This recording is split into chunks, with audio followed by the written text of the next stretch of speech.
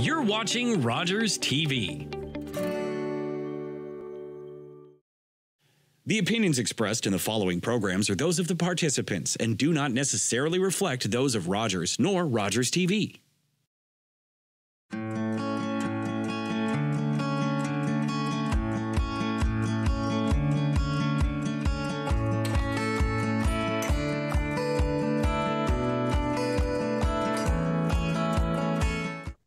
Very fortunate today to have somebody I've known for a number of years, Cheryl Forchuk, who it's hard for me, Cheryl, to know how to describe you. I mean, I've known you for a while, and then I went on to the net last night and researched you some more so I could introduce you. And I realized I just can't. There are so many accomplishments in your life, so many awards, so much recognition, so much in the way of publications, research papers. You know, it's amazing what you have done. And you're sitting here right in the middle of London, Ontario. And I think often we probably overlook just some of the real gems we have in this community, and you're one of them. So what I do know, and which I knew before I started doing the research, was that you're one of the Ivy Research Chairs for Aging, Mental Health, Rehabilitation and Recovery. But you're so much more. Could you take us in through some of the highlights of some of the other things that you're responsible for? And thank you, Glenn. That's very, very kind. And before I introduce the rest of myself, I have to say that I accomplished none of that on my own. I always work with other people. And speaking of London, like our community partners have been incredible, people with lived experience. So I sometimes as the researcher, you get more of the accolades, but it's always a team sport. Yeah. So yes, I do have the Ivy Research Chair from the Richard and Burl Ivy family donated that money to have a research chair at the Parkwood Institute, which covers the aging and mental health buildings to support research there. It also comes under Lawson, which I have behind me, which is the research arm of the London hospitals. I'm an assistant scientific director for Lawson. And by background, I'm a psychiatric mental health nurse. That's where my PhD is. I'm with the School of Nursing and cross-appointed to the Department of Psychiatry. So I'll sort of take that as the broad strokes. But I always say, although I'm a researcher, I try to do. I see myself as a clinician in research clothing, in that as a practitioner, there's so many things you see, and I'm sure I know 100% you see this as well, where we try so hard to deal with things one person at a time when they're really systemic issues. And that's really the reason I went into research, rather than trying to get the one-off workarounds, like how do we fix things on a broader level? Yeah. And I know that's one thing we've generally had in common over the years. Yeah. I think we'll probably end up talking about a number of things, because I don't think this will be our only interview if you're good enough to come back in the future. But I do think that it's really important for me. I want to discuss the homelessness issue with you. And the reason why I do is that, during COVID, for instance, the food bank gave out lots, over $1 million just in meals for homeless folks. I know that there were winter shelter programs. I know that there were all these other efforts that were done to try to handle a lot of it. A lot of it was on an emergency basis, right? As opposed to a long-term basis. But I also remember from my time being in Parliament, being on committees and other things, when we discussed homelessness, it often became so much more. And my worry in London is that we, in speaking with folks and being involved with various committees and with other groups and dealing with homelessness, is that because they're having trouble finding space to put people into, to be able to assist them and give them some security, homelessness has primarily become an accommodation issue in London. We need a physical place to put people in. And yet, you know this way better than the rest of us, but it seems to me that it's really far greater than that. Yeah. And I don't want to just get into what is it all. I want to get into the fact that I think often in looking at it as an accommodation issue, we fail to see the personal trauma and strengths and other things that people are homeless are going through. And I'd really like to touch that with you if we could do that today. But would you agree with me on that assessment? Oh, absolutely. I mean, there's an old saying that when you're looking at homelessness, it's always about housing, but it's never only about housing, right? Yeah. Because why was this particular person vulnerable? What were some of the other issues? And what are some of the issues that have changed the person after they became homeless that now have to be dealt with? Yeah. So what are some of the things that you've been involved in? Because you've had projects that have actually been involved in this field. Oh, yeah, quite a few. Yeah, I know. And the mental health side, especially, I'm very curious about. So could you go into some of those for me? Yeah. That help you broaden your understanding. Yes. And one of the advantages and disadvantages of being very old is that you know where things used to be. And I always talk to the students in the next generation. For example, I meet with the psychiatry residents and talk about these issues as we get each new crop in at the hospitals. And they're often shocked that we didn't always have a homeless problem and that our clients, particularly with mental illness, did not always have a homeless problem. And what really drove it home to me and got me started in this area, I remember time working at a provincial psychiatric hospital as an advanced practice nurse, and we would go over incidents that were really unsafe. And at that time, if we discharged someone to homelessness, even if they came in homeless, the incident report was the same one that would be filled out as a patient assault. Interesting. That's how rare it was. And I remember one year it happened twice in 1 year. And we had a big meeting about how could this possibly happen? This is the second time we've discharged. In both cases, the person came in homeless. Yeah. Again, I'm talking 30 years ago, but we did not always have this problem.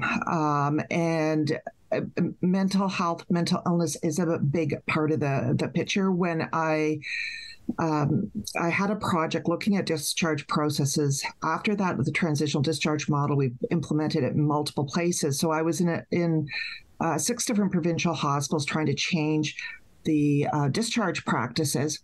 And all of a sudden, across all 6 sites, we were interviewing people in homeless shelters and thinking, what the heck's gone on here? And that was part of why I started looking at this area, because clearly something had happened. At the same time, I had gotten, within 1 month, I'd gotten calls from 2 different community agencies in London, one about men and one about women, saying, what are we doing about all these people with mental illness that are showing up? One was in terms of that men's mission.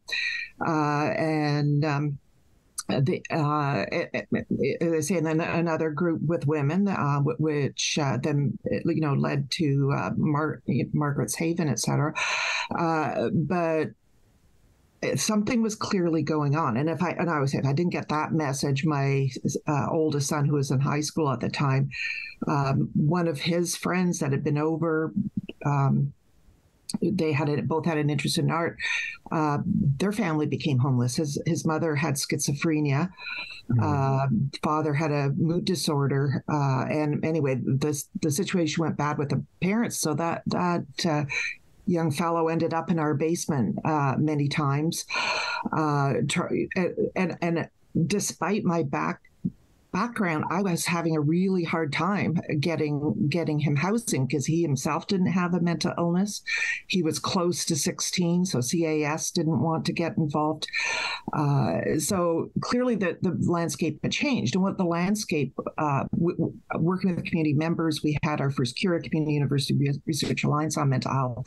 And what we really found is that a number of things related to housing policy had definitely changed during this period, that housing had been downloaded from the federal level to the provincial level, that the provinces didn't want it, basically ripped up contracts that the building hadn't started. And in Ontario, then we ended up with it downloaded to the municipal level, and the same thing happened. So we had a huge diminishment in the public housing sector. This is the short story. At the same time, we had the income supports were very much threatened. Or you may recall during the Harris years, we had a big decrease in the funding that was available for people that did not increase for over a decade. And mental health deinstitutionalization was happening at the same time. Now, it's a good thing to treat people in the community, particularly with the new medications. People don't have to be in hospital, but it was often forgotten that there's a lot of other things that a hospital provides, like food, in terms of your area, housing, the ability to be with other people. And so in many ways, it was a perfect storm. And in many ways, we haven't gotten out of that storm, and the storm has gotten worse because we've had more threats to the housing market over the last number of years. The income support, I often talk about this as a game of musical chairs. If you think of the chairs as being the available housing in a community that people at low income can afford, think of the people circling as the people that need to access that housing. So clearly, if there's fewer chairs than people circling, you're going to have a homeless problem. But two things to keep in mind. One, when the people lose their housing when the music stops, there's a transition point, a change in their life that they become vulnerable. And we need to understand those vulnerabilities. But the other thing is not everybody gets an equal chance in the game of musical chairs. Some people are faster. Some people have personal struggles that may slow down their time to grab the chair. So it's not an equal playing field. And for people with mental illness, we know that's the most including addiction, that's the most stigmatized group in society. This has been shown worldwide, WHO, et cetera. This is the most stigmatized group. So if you don't have the public housing stock, you're relying on the rental market.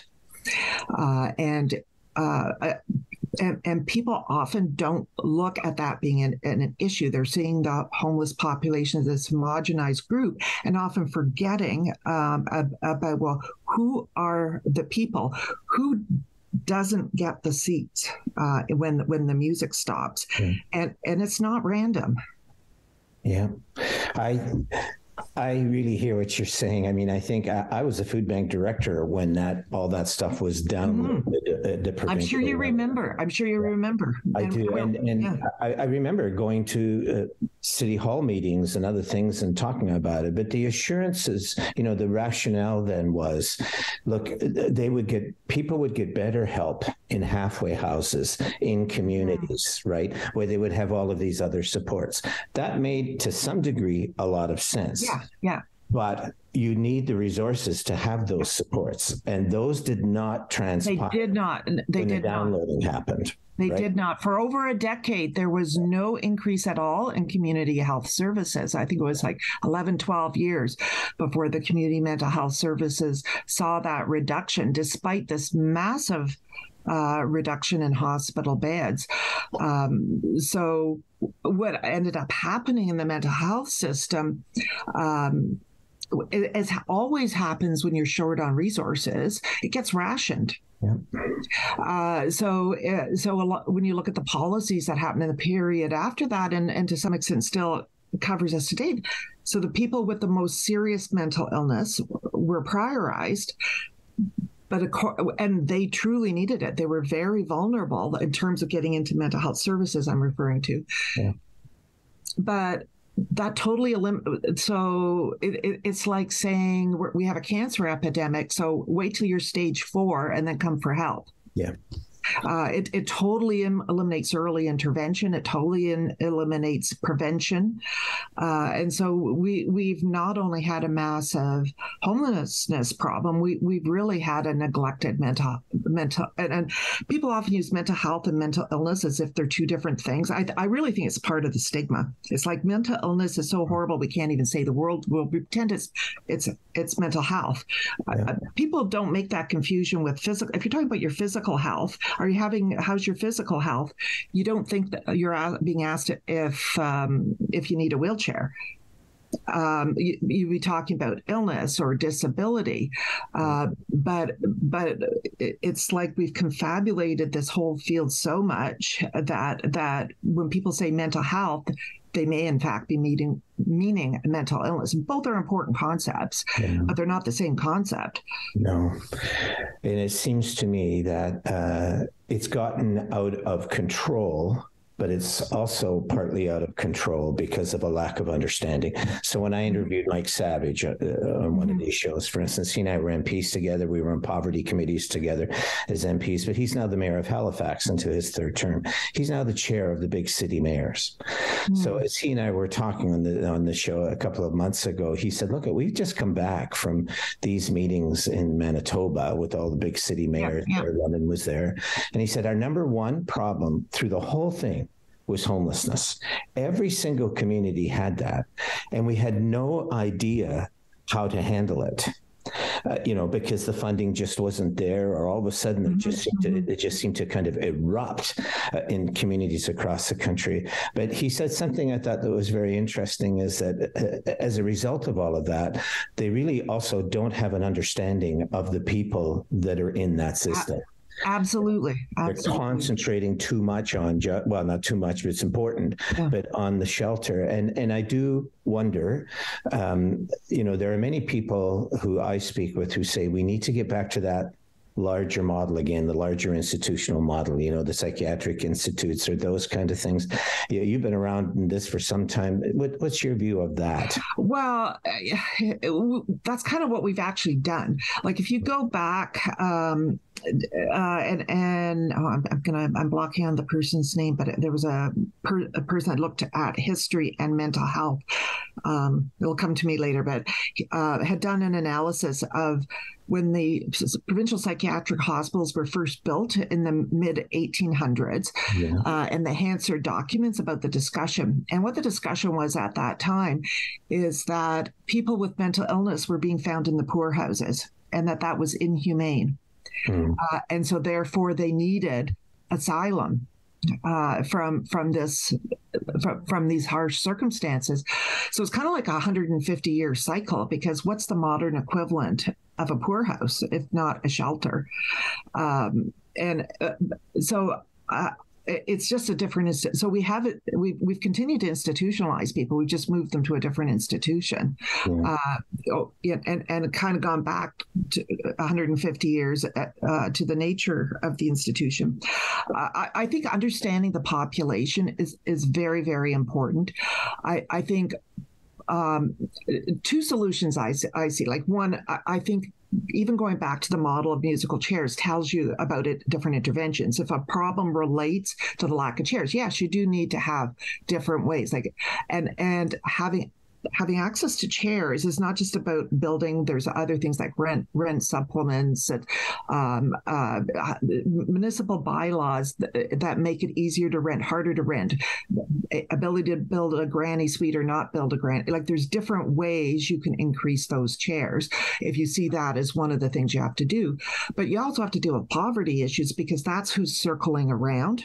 And if we don't address poverty and reduce those people circling, again, you'll have a problem.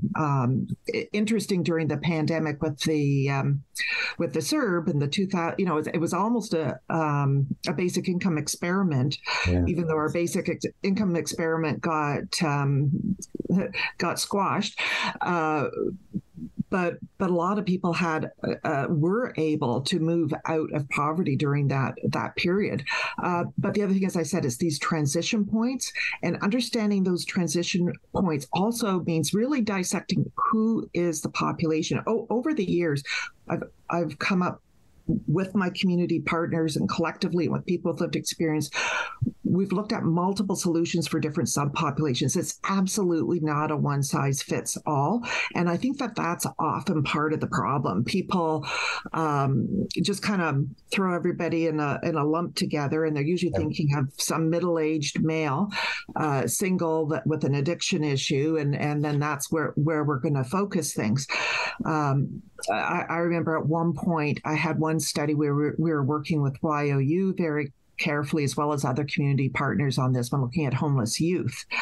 At the same time, and working with people like VAC and the federal group at the time, Homeless Partnering Strategy, we're looking at homeless veterans. And it was really interesting in terms of the contrast in needs between those two groups. Both of those groups avoided shelters if they possibly could.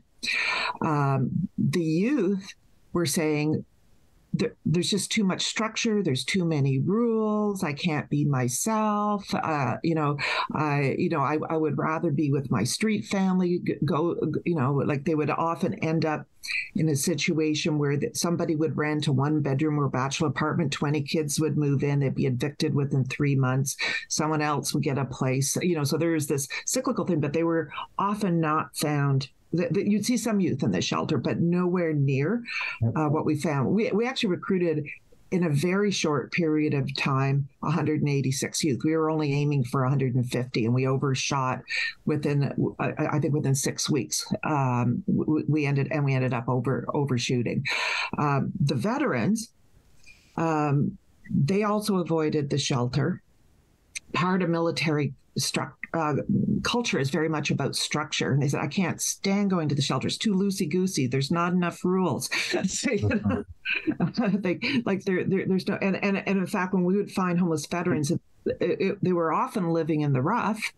We actually found in one encampment, they even had there were several living together, even had a little sheet set up as to who's responsible for meals, which day, what's going to happen at what time. They would come into the community for appointments, for specific things, and show up at the shelter. And if you found them in the shelter, they were probably cleaning the tables. Because they're trying to create some structure. So the needs are almost opposite. Or in many ways, they are opposite. So, but if you just added them together and divide it by 2, you go, well, the shelter's got it exactly right. Meets the needs of everybody. And then when you get into issues like homeless families, we talked about people with long-term addiction. Like I think people with different kinds of mental health problems, people coming out of hospital. Like I think we really, we need to tease it out, the subpopulations, and get very specific strategies for the specific populations to really be able to support somebody. Like understand who is walking around in that game, and who consistently is missing the chairs, and what are the needs of the people who miss the chairs. Even with mental illness being a risk factor, most people with mental illness do not become homeless, right?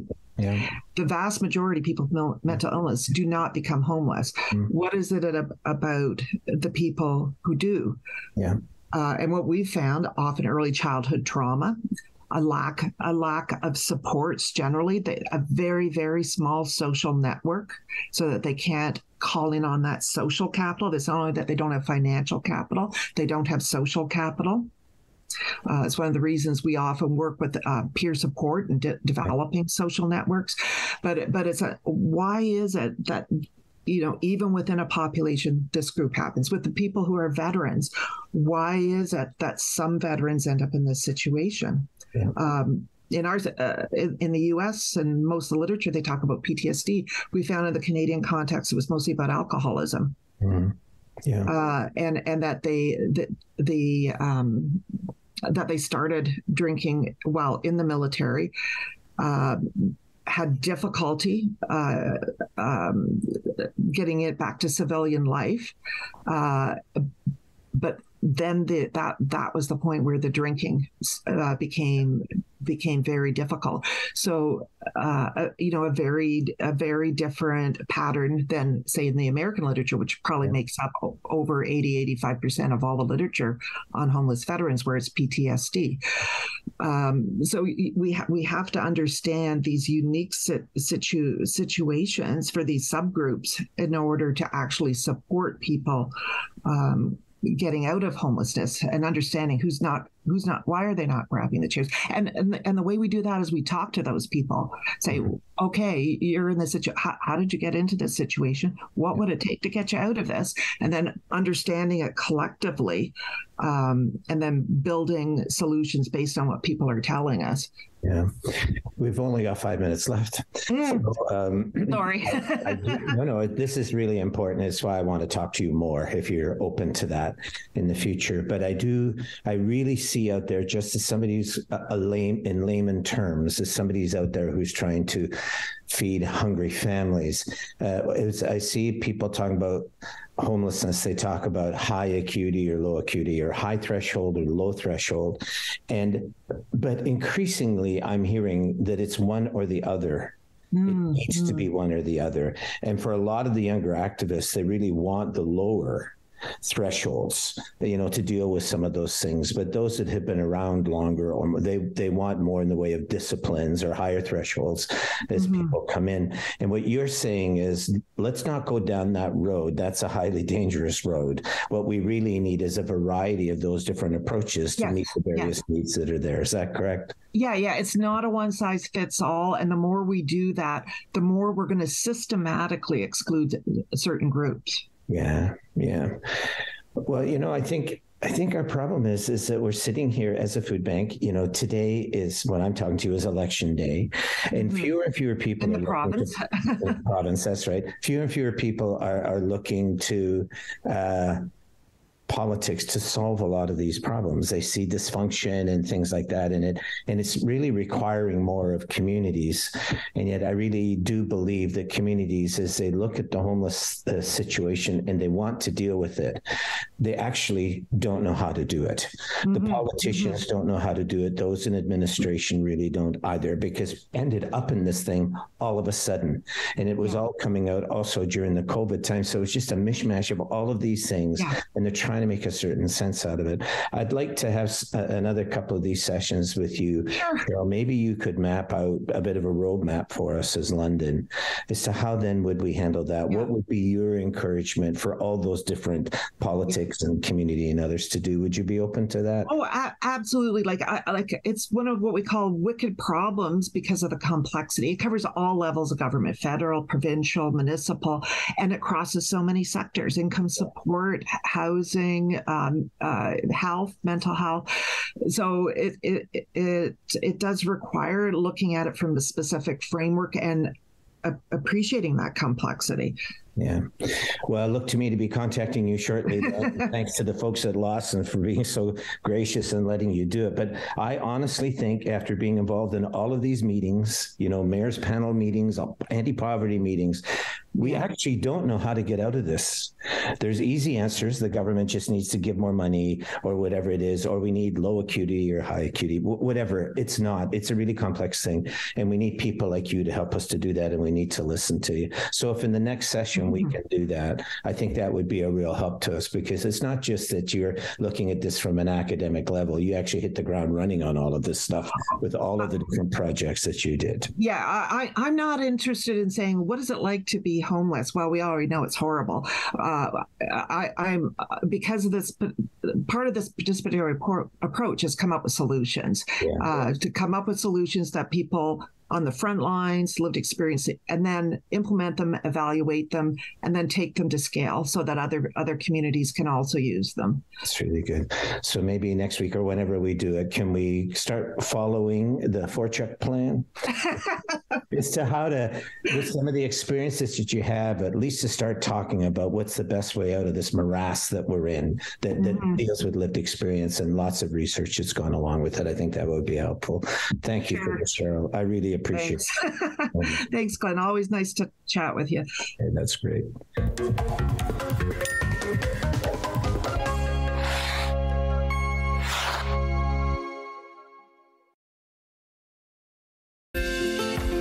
Call the Rogers TV viewer response line, email us, or connect with us on social media.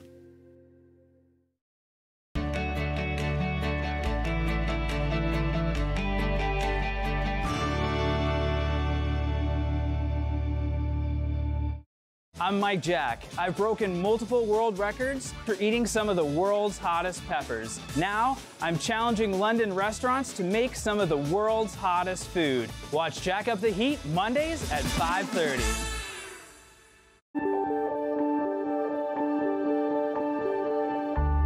You're watching Rogers TV.